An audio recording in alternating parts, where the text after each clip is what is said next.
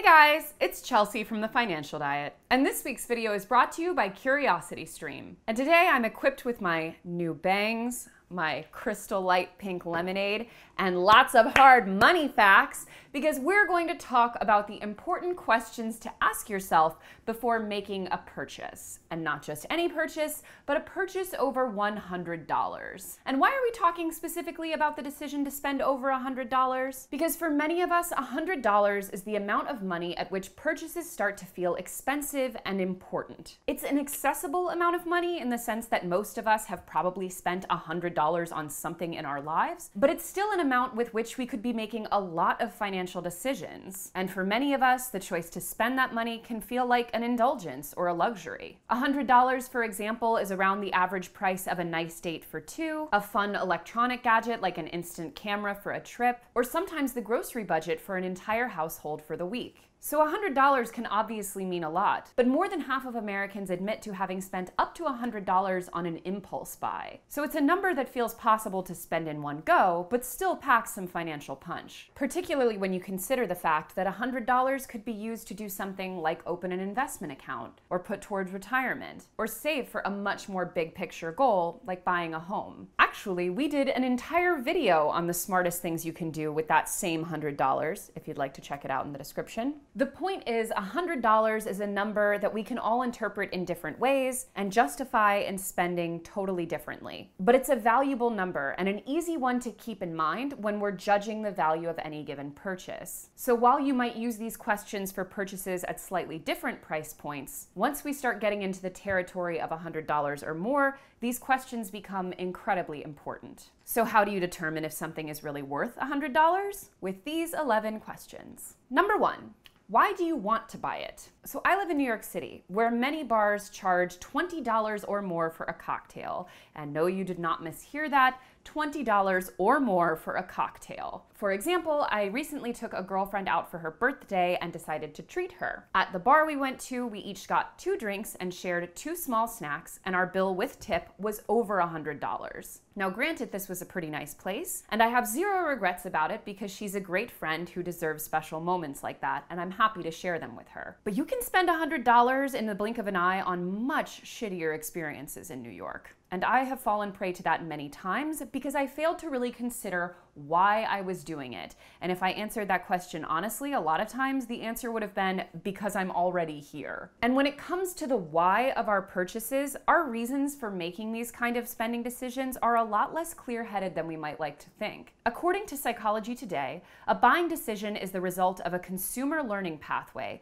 where the consumer must learn about a product or service and relate it to their specific situation. Basically, consumers make these decisions by integrating the product or service into the overall picture of their life. And so it's in the interest of people selling us these things to convince us that these products will lead to that life being better. And with relatively new pressures, like how something will look on social media, for example, the reasons why we're making purchases can become more and more external, about imagined versions of ourselves, or outside pressure from friends or family, or imagining that something might look really, really good on an Instagram. And with 49% of Americans reporting that emotions like stress or excitement drive them to spend even when they don't necessarily have the budget for it, this toxic brew of outside influences and our own brains tricking us into thinking we need things we don't often leads us to spend for reasons that we can't even totally identify. So in every purchase, but especially these more significant ones, take a few moments to truly ask yourself why you're buying this item or product or service in particular. Is it because of the way it makes you feel, because of the brand name, because you think other people will think it looks good, because you're stressed out, because you feel inadequate or self-conscious? Answer those questions before you swipe your card. Number 2, does it fit with your lifestyle? One of the most important changes in my financial life, bar none, has been the fact that I used to spend kind of desperately on things that I thought would make me a better or different or prettier or whatever version of myself. I'll harken back to the tragic tale of the Ugg boots that I recently referenced in a video to give you just an idea of how misguided so much of that spending was. And though every spending decision I make now isn't totally perfect, I can say that the vast majority of my spending is for the life I currently live and know I will get use out of. But to my earlier point about how businesses are marketing their products and services, it's in their interest to convince you that the life you live will be better with this product, and even imagine that you will be some different version of yourself. For example, if you're someone who has a hard time motivating yourself to exercise, is having the really adorable $100 Lululemon workout outfit going to change that? Almost certainly not. You will just be the person who now goes to Duane Reade in the $100 Lululemon workout outfit. Or if you, for example, walk 10,000 or more steps a day just living your normal life, are the really adorable but extremely uncomfortable shoes going to be the right choice? Clearly no. And if you never cook, is now the time to buy a bunch of fancy kitchen gadgets that you imagine will just whisper to you from across the kitchen and somehow convince you to cook more? No. I know multiple people in New York City who basically never cook yet own a KitchenAid stand mixer, which says a lot about New York City, quite frankly. The point is, never spend $1, and certainly not $100, on an item that will eventually, hopefully, turn you into a different person or create a new habit or make you do something that you're not currently doing. You have to prove to yourself that you will get use out of an item before you can justify buying it. Number 3, do I have space for it? So I live in New York City, once again, for the 15th time this video. So I live in a 2-bedroom, 1-bath apartment with extremely limited closet space. So every time I watch stuff like Marie Kondo, I am just marveling at the fact that these people have the square footage required to accumulate the 17 houses worth of bullshit that they're accumulating. I #cannot relate to this lifestyle, and I wish all of you well who are able physically to stuff all this stuff in your home. And I will say, although sometimes it can be annoying not having enough space in my closet for both my winter and summer clothes, on some level I'm grateful because it really makes you edit and decide what is worth actually storing in your home. But many people do not live like we do in New York City. And as we've mentioned in other videos, which we'll link to in the description, homes have steadily become bigger over the years, especially in recent years. And in large part, it's because as we accumulate more things, we need more space to store them, and as we have more space, we need more things to fill that space up. But if you are someone who doesn't have overflowing amounts of space, each item you buy has to have a solid place in your home where it fits and can be clean and out of the way and not spilling over into your daily life, so you don't end up with that frequent feeling of, my entire living space is covered in so much bullshit. But even if you do have the physical space, constantly buying more of things leads to a cycle of wasteful overabundance. Like the fact that the average American buys 65 new garments of clothing every year and throws out about 80 pounds of clothing every year. Remembering that each new item brought into your home should be useful, valuable, and well stored will often stop you from spending on more stuff you don't need. Number 4, do I already have something exactly like this? There are probably few more universal examples of this than the smartphone you currently have in your pocket or your bag. How often do you replace devices like this, even though your old one is still very functional, because a new one's on the market and you want to have that shiny new object, or the selfie camera that shows such a high definition of your face that it ruins your self-esteem? So much of us replacing things that are still very functional comes down to a question of marketing. And even though these things may not always be as obvious as the smartphone being replaced before the old one needs replacing, it's useful to remember how often we buy things when we have a just as good version at home that maybe could use a little bit of repairing, but is still very much usable. For many women, I know that this also heavily applies to fashion. You don't get to the 65 garments acquired per year and 80 pounds thrown away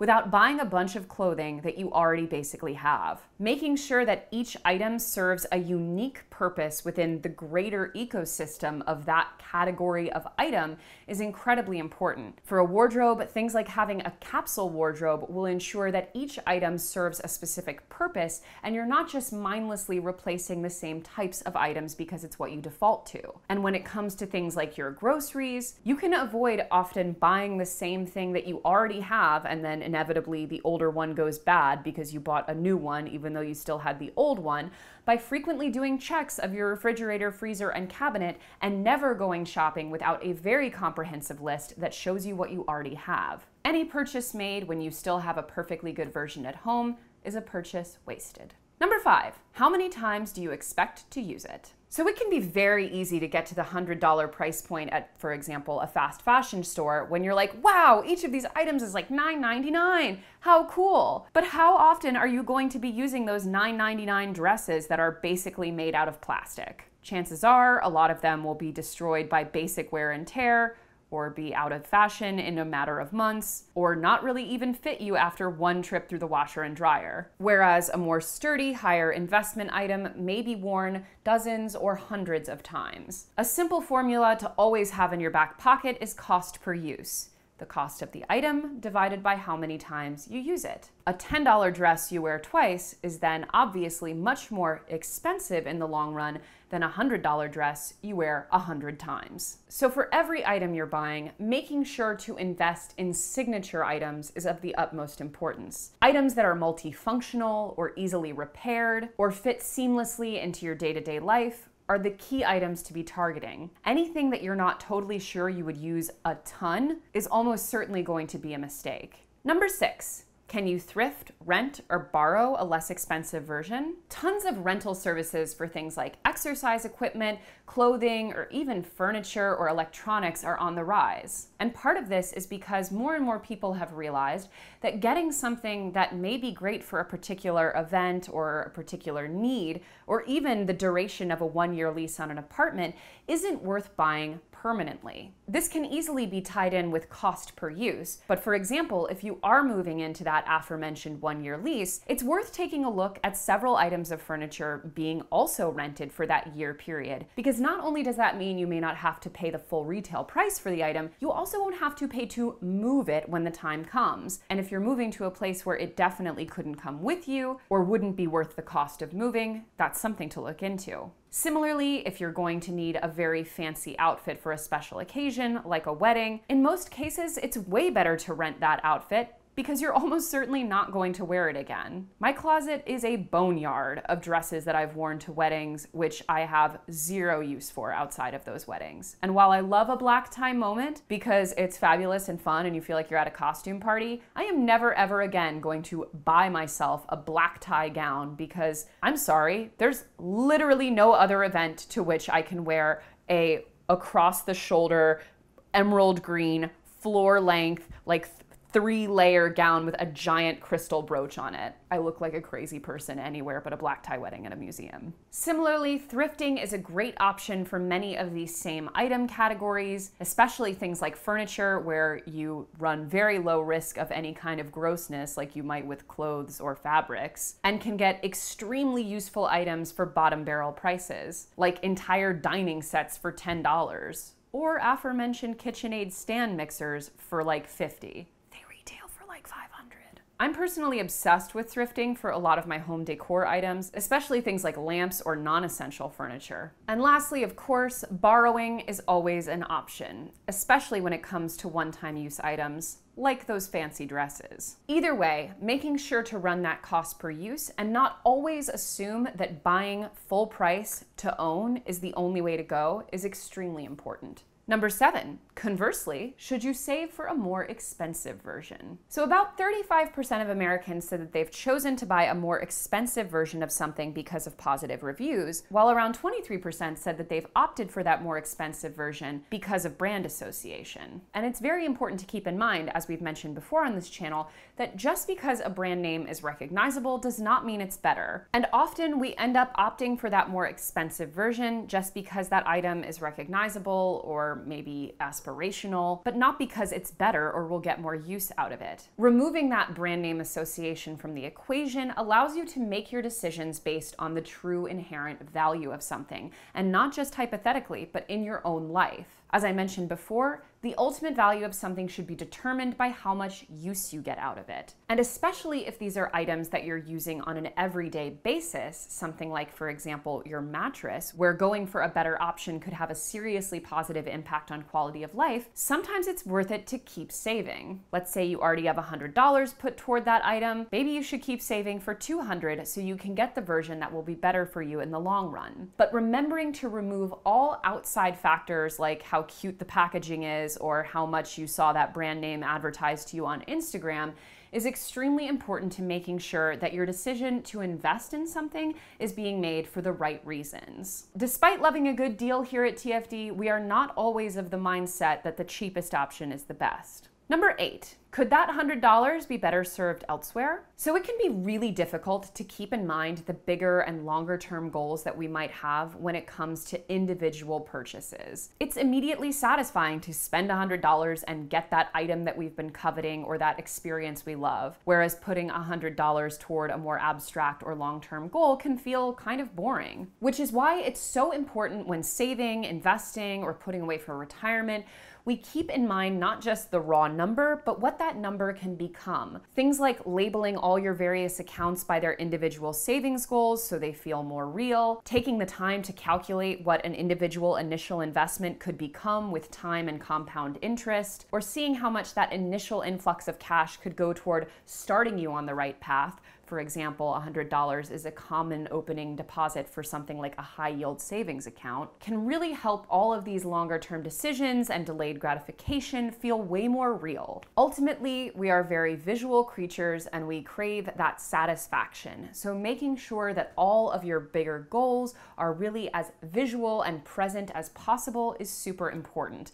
Putting $100 in account 436589723 doesn't feel good, but putting $100 and watching that little ticker go up on vacation to Italy this summer feels awesome. Number 9, do you need it now? Sometimes we just can't help it, and we need an item right away for emergency reasons, even if it means we're not getting the best price. But if time is at all on your side with purchases, it's almost always better to wait until that item goes on sale, or you can buy it in bulk, or maybe even find it at a different retailer for a better price. And conversely, retailers can often use those like super enticing 20% off or one-day only sales to make a purchase feel urgent. But that shouldn't be a reason to spend on an item that you weren't actually going to buy and don't really need. Making shopping decisions with a clear head on your timeline is the best way to ensure that you'll be able to wait for the best prices on the items you do really need and won't be lured in by super attractive sales on items that you don't. And beyond that, even sometimes just waiting one day,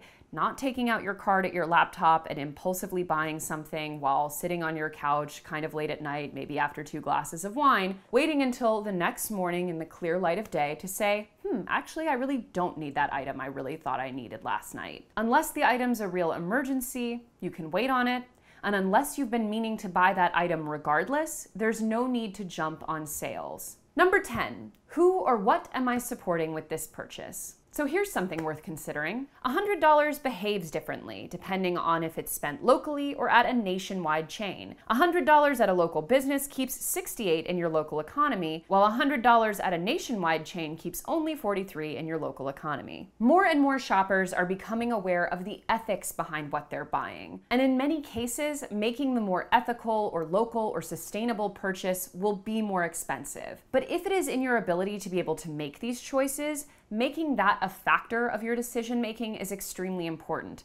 For me, for example, making sure to source the best meat I can afford when cooking at home is not just better for the animal's welfare and quality of life, it's also better for the overall environment as well as the farmers and workers who are involved in producing that meat. It is a privileged choice to be able to make for sure, but the more we can count that as a factor in our decision making, the more we can make sure that these purchases aren't just good for us, they're good for the community around us. And when you're thinking about spending $100 or more, those ripple effects start to be felt way wider than just our homes. Lastly, number 11, is it actually worth $100 of your dollars? So start by figuring out what $100 really means to you. That means taking $100 and dividing it by your hourly rate. If you get paid $20 an hour, that's 5 hours of your life that is going into buying this item. And start to make mental lists of the items that you buy and measure them not in money, but in time. If you're buying lunch out every day, for example, that might represent, over the course of a week, an entire day's work. Is it worth it?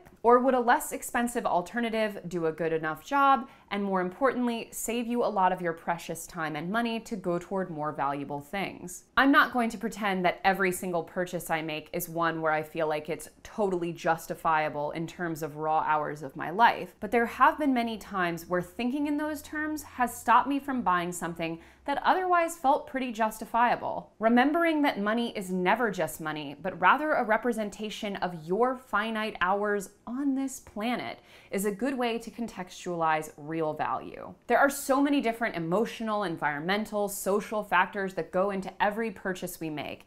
And $100 can do so much more than just be spent on a frivolous evening or a piece of clothing we'll maybe never wear. And that doesn't mean it's never the right thing to spend $100 on something. Sometimes it is justifiable. But remembering the real value of this money and making sure that each time it is a clear-headed and thoughtful decision can make all the difference. And one of the most valuable ways to spend your money is in expanding your horizons and making you a more thoughtful and curious person. And one of the best places to do that is CuriosityStream. CuriosityStream is a subscription streaming service founded by the creator of the Discovery Channel and made for those of you with no shame in your nerd game, with over 2,400 documentary and nonfiction titles from some of the world's best filmmakers, including exclusive originals like The Birth of the Internet, The Grammar of Happiness, or Conscious Capitalism. Get unlimited access starting at just $2.99 a month, and for TFT viewers, the first 31 days are completely free if you sign up at curiositystream.com/thefinancialdiet or use the promo code TheFinancialDiet. So as always, guys, thank you for watching, and don't forget to hit the subscribe button and to come back every Tuesday, Thursday, and Friday for new and awesome videos.